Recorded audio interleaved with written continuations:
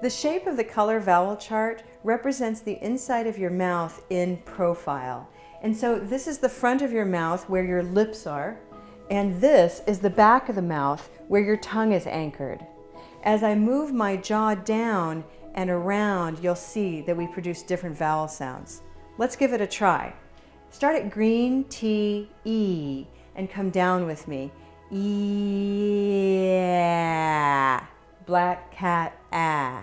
As you do this, imagine there's a string that connects your jaw to your arm. Yeah. Black cat, ah. Did you notice how we moved through different sounds along the way? This new awareness will help us explore each individual sound now.